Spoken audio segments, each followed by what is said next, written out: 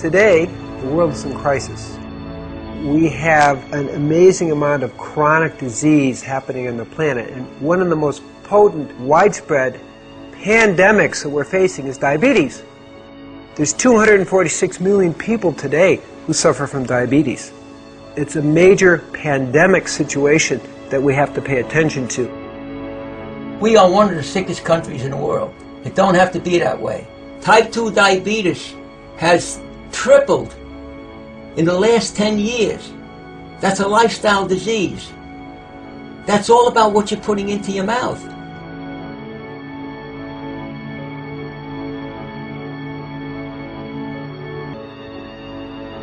We have an unbelievable epidemic of diabetes in this country. The rates of diabetes are skyrocketing, and we have it parallels the epidemic of obesity. We have the most overweight population ever in the history of the human race, and it's still growing fatter.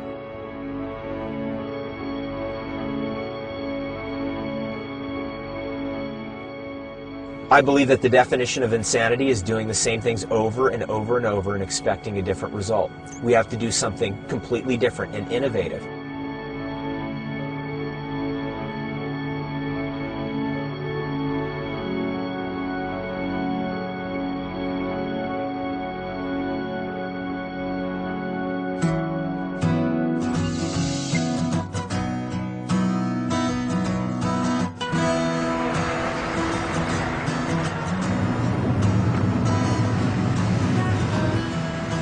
This is the ghetto.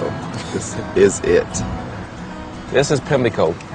This is where I used to live when I was a kid, actually. I used to actually live in the other building down there, but this is where my sister lives. So hopefully she's in. This is my sister, Nicole. How you doing? I'm always checking on her to make sure she's all right. She's frying nuggets. That's a lot of grease. Good Lord. Be quiet. I guess the most interesting thing that happened to me in the last year is being diagnosed with diabetes. I've been having to go to the bathroom a lot, but I didn't know why. So I went to the emergency room and they checked my blood sugar. They told me that my blood sugar was at 1200. Now the normal range for blood sugar is about 80 to 100, so I was far behind that range. When I went in, the doctor said, you should be dead. It wasn't you had a possibility of dying. At 1200, you should have something wrong. My pills at one size for when I'm ready to get eaten. Oh, I need to get a refill tomorrow.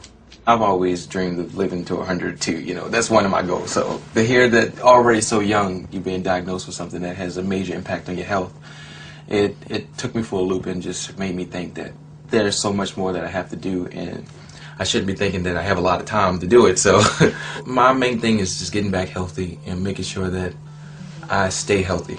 And so whatever it takes to get that done, I'm willing to make that sacrifice.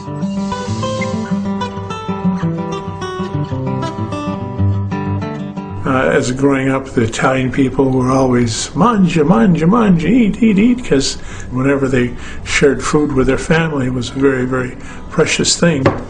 The greatest gift they could give is food to their family and their friends. One thing that's going to be an advantage, and another one's a disadvantage. My wife's such a good cook. She cooks just like the old country, and oh my God, Medellin, you did yourself that lamb is to die for. Oh, good. About 10 years ago, I went to my cardiologist. I was having a little hypertensive problems, and he goes, hey, you're borderline diabetes. And I heard the word diabetes, no idea how devastating this is to your life. The consequences, my God, it affects every organ system, and just your vision, your kidneys, sexual dysfunction. The other things with the neuropathy in the feet, my feet slowly became numb. One day, got cold and chilled, so I grabbed the ceramic heater. 40 minutes later, I smelled steak cooking. I tried to follow the smell, and I looked down at my feet, and my foot, and it was boiling and bubbling and cooking, literally cooking. I cooked my foot. I've been a big eater and no controls on that, and so the eating just pacifies me. Just it's a wonderful pacification thing.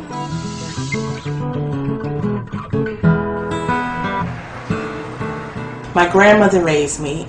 My diet was whatever I wanted, you know, and it always entailed a dessert because that was my reward. Oh my gosh, my favorite are gyros. I love gyros. Come to me, baby. I like to eat. I like to satisfy whatever I feel. I didn't really have anyone to push me that much in the right direction. There's just so much that I want to do, but I'm being held back by first my diabetes and my health. I'm not gonna lie, I don't get the stuff. I have a husband, his name is Ernest. My son Manny, he's 10. The members of my family are loving and strong and funny. Well, diabetes affects me in a lot of ways. Physically, I'm not happy where I am. I just want to get rid of it.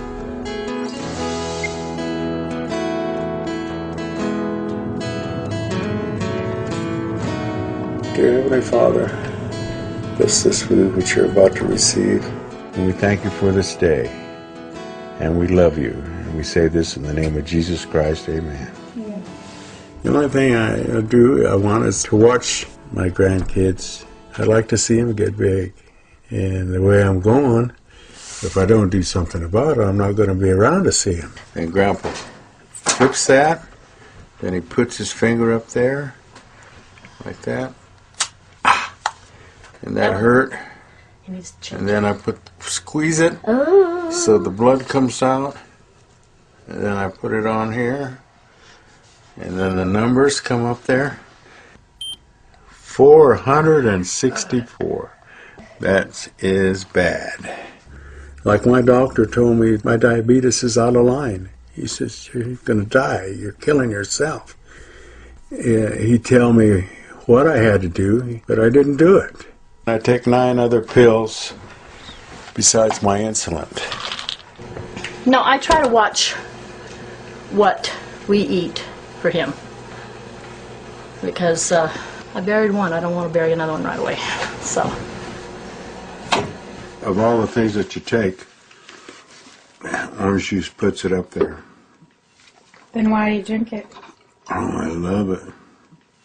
Nobody likes to be defeated, especially, in their own body,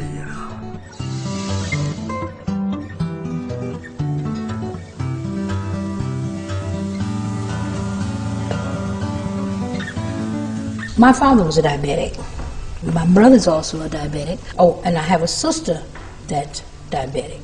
The way we ate may have contributed. Okay. Now, push it in, Alex, please. Thank you, dear. You have to be careful because Grandma's sticky.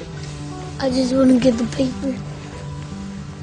I live in the house with my disabled husband, Willie Mitchell, my daughter, and 4 grandchildren. It's pretty hectic at times. I've never really taken time for myself.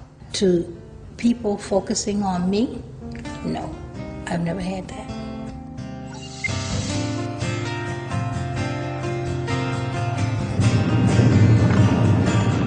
I'm pretty much an all-American boy. Grew up with dirt on my knees and grass stains on my face. It's just how I grew up. I was a brat of the family because I'd always be fighting, and they didn't realize till years later that it was my diabetes. Like, I hated it, I resented God for it. I think I still might sometimes. That's why I rebel. 27. That's crazy. So I'm trying to quit drinking altogether. Wondering if I'm ever going to actually be able to stop using alcohol forever, you know what I mean? Because that's the hardest battle I ever fought. I'll probably live till like 50. That's what I think, but I might not, I could heal. I might live longer, or I might die tomorrow, I don't know. I really wanted to get off insulin. I hated taking, stick yourself in the stomach, and then it was just too much. So one day I'm surfing online and I go across Craigslist and I find that there's an advertisement